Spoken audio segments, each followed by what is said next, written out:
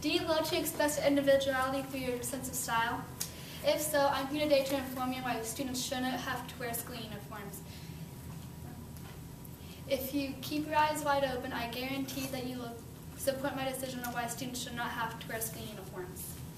Just because you are wearing the same boring outfit, it doesn't mean that it will prevent any bullying. People will still bully you based on your appearance. Whether you're too big or too small, people will still hurt you.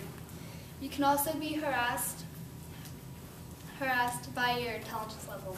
People don't care if you're stupid or smart, they just want to hurt you. Second reason, they are very misleading. It doesn't prevent any gangs, cliques, or random acts of violence. Kids are more willing to act out for any individual attention that they may have.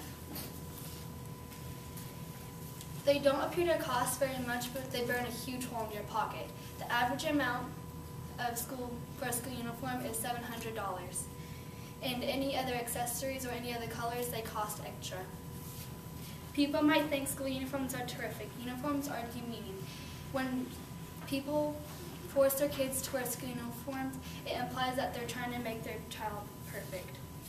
People say every peer looks fantastic in uniforms. Not everyone has the body figure to fill it out.